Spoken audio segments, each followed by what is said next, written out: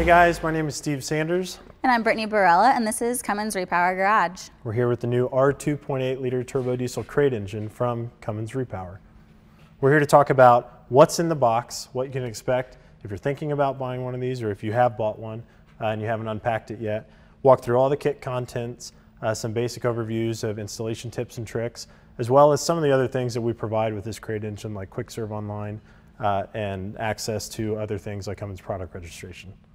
So step one, if you're thinking about buying a crate engine or have already bought a crate engine, is to read the installation manual. It's going to get shipped to you in the box or separately when you buy the engine, but you can also access it online at cumminsrepower.com. Definitely read through the installation manual in full. Make sure you understand everything that's involved with doing the installation and making sure that you can do it safely. We take safety very seriously. If you don't have an engine yet, go to cumminsrepower.com and download the installation guide, and you can check some of that stuff out. Make sure you're comfortable with everything in there, and definitely consult a professional if there's anything that you don't understand or you're not comfortable with doing yourself. So these bands are under tension, so you'd never want anyone standing beside you when you snap them, just like that. Okay.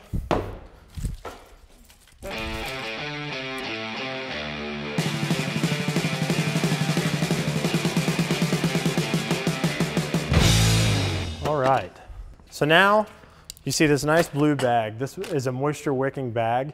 It helps protect your engine during storage. So if you're not quite ready to install it when you get it, you'll be okay for a little while here. Packed around the base of the engine, you'll see your various boxes.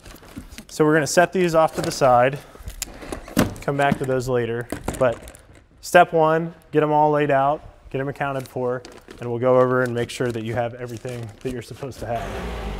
All right, so 1, 2, 3, 4, 5 boxes. We'll get into those in a minute.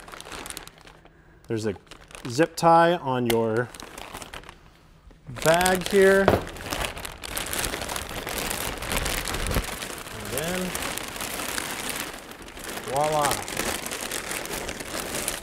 Your new crate engine. So, this engine does come with a Fiat. It comes with your alternator, power steering pump, cam-driven vacuum pump, all that good stuff already installed on the engine.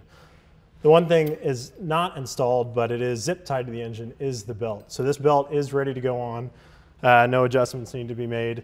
Also, your ECM is kind of zip tied onto the engine, and you want to kind of move that out of the way before you do your install, just for safekeeping.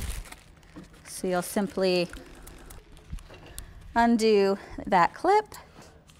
Getting that ECM out of the way, putting it in a safe place during your install so you're not welding or grinding or anywhere near it. That's your central nervous system for this engine. And there is no cap for that second part that you take the connector off of, so make sure no moisture or dirt or dust gets in there as well.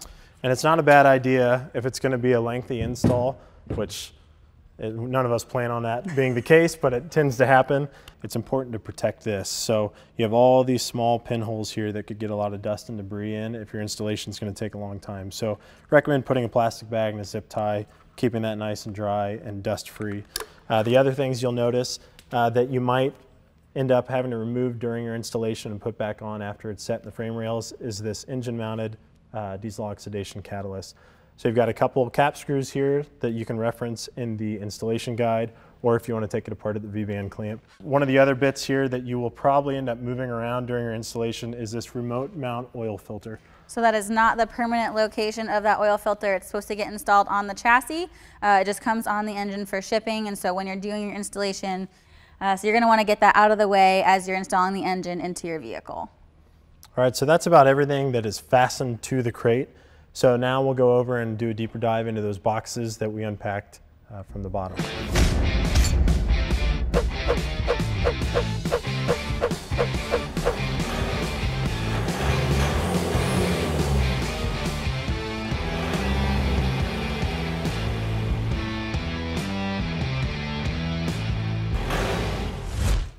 All right, so part of what makes the R2.8 liter unique is that it is a package. So all these other boxes have a lot of goodies in it that really help simplify your installation.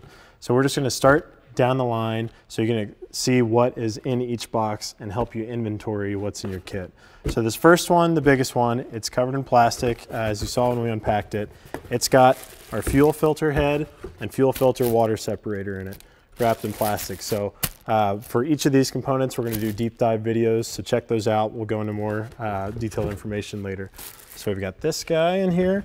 And then the other thing that you wanna make sure you don't throw away from that box is a pair of MAF sensor screws and your MAF sensor itself. So it can kind of get lost in the bubble wrap that's in this box. So be sure that you're not throwing these things away because you really need that to get your engine running.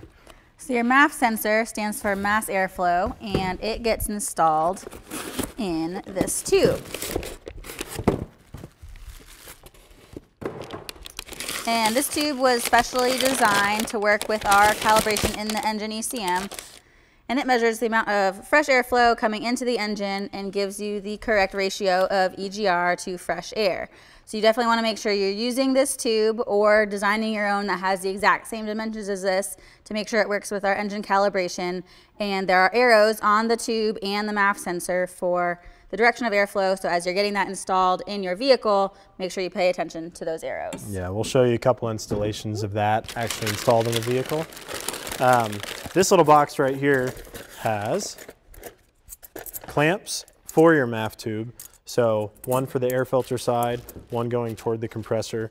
And then to finish out what we're offering for the fuel system, we have these handy little quick disconnects for both the high pressure common rail fuel line, the pump fuel lines rather, on the engine, and then the actual fittings for the fuel pump head. So next box is your wiring harness. So this is kind of the engine to vehicle wiring harness. There's a couple different components that come in this box. First one is the Murphy gauge or the J1939 gauge. And you can install that in your vehicle, and it just reads out engine vitals as well as fault codes. You also have your grid heater solenoid, so when you're operating your engine in cold weather, that will make your grid heaters cycle and heat up your intake air for when you're doing cold starts. You also have the wiring for said grid heater solenoid, so make sure you're using these anytime you have a high amperage current. And these are different. They might look the same, but one does have this fusible link. It's not a repaired cable that we're sending you. That is actually intentional. So. And then this kind of mess of wires in here comes in two pieces. It's not a mess. It's not a mess, it's just in two pieces, if I can separate them. Yep. And so you have your in-cab side of your wiring harness as well as your engine compartment side of your wiring harness. And then lastly, along with your wiring harness comes your accelerator pedal. And so this is electronically controlled accelerator pedal, so you do want to make sure that you're using the one that we provide in our kit. Again, it works with our engine calibration. So you install that in the place of your factory accelerator pedal. So just a quick overview of everything you should have before you get started. You should have your MAF tube, MAF sensor, screws, the two clamps that go with this. You should have your fuel filter set up and quick disconnects, grid heater wiring, Murphy gauge for your interior, the interior half of your harness, the underhood half of your harness, and then your throttle pedal. But again, one of the coolest things about the kit is this information pack. And I know that sounds goofy to say, like paper is cool, but it really is. This guy is your printed installation guide. So everything that this video series covers is based on what is in that book or what is available online as a PDF at cumminsrepower.com. Also have your owner's manual, kind of goes along with your installation guide. Again, also available online at QuickServe, which we'll just talk about in a little bit. And then we have a nice quick startup guide here. So kind of a checklist as you're at 2 in the morning, so close to starting your engine. We wanted to make sure you didn't forget some of the critical things, like the engine doesn't have oil in it. Don't ruin your new engine by starting it with no oil in it. So kind of a pre-flight check. If you read nothing, read this. Yeah, read this before you do anything, no matter how good of a mechanic you think you are. And then this guy, this is where you can fill out your personal information that we use when we need to contact you for important product updates, whether it be a future calibration release to improve some performance after the thing's been on the road for a while and we've gotten customer feedback, or if there's a safety campaign or anything like that. This is how we get a hold of you. So you can either go to the website through product registration or through the Quick Serve website, or you can do this via snail mail. So the Quick Serve website is a free resource that we offer to all of our customers. You are going to register for that using the ESN off of the data plate on your valve cover. But on that website, once you register, all the details for registering are in your Quick Start Guide. But once you go there, you have all the latest and greatest versions of your installation manual, of your owner's manual. You can do fault code research, so if your Murphy gauge reads out a fault code, you can troubleshoot that all through Quick Serve. It is the tool that all Cummins certified technicians use when they're doing any service or troubleshooting. So you get that, as soon as you buy your R2.8, you get that same free resource. So definitely check that out. It's a really valuable tool as you're doing your installation, but also once your vehicle's on the road. Yeah, so that wraps up our first series of Cummins Repower Garage. We just wanted to show you what all was in the kit. Make sure you understood what to expect when you're unpacking your own kit. And we look forward to future episodes where we do a deep dive into each of these systems and chapters in the installation guide.